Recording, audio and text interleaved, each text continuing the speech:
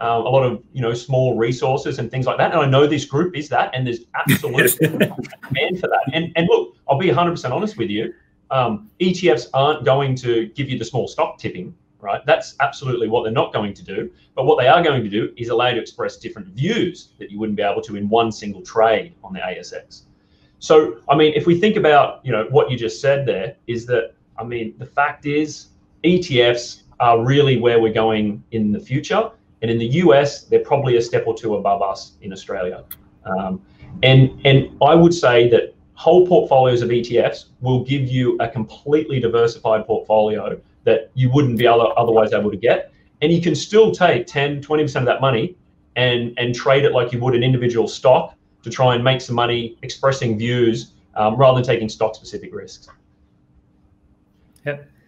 Mate, take it away. The floor's yours. Right. Okay. Well, I have to obviously admit the legal bit that this is this is general advice. This is not specific to your needs, and you need to speak to your financial planner or stockbroker should you need anything specific.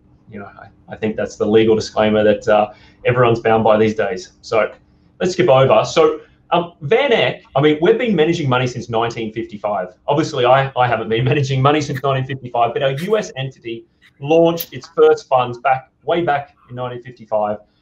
And they were just international active funds, nothing to do with ETFs. And, they were a solid family-run business, and they still are, and have been growing assets since then. So they didn't really launch ETFs until around 2007, 2006. And since then, obviously, the ETF part of the business has really grown in comparison to the active stock picking part of the business. And to be fair with you, we in Australia only focus on the ETF part of the business. So we're trading ETFs only.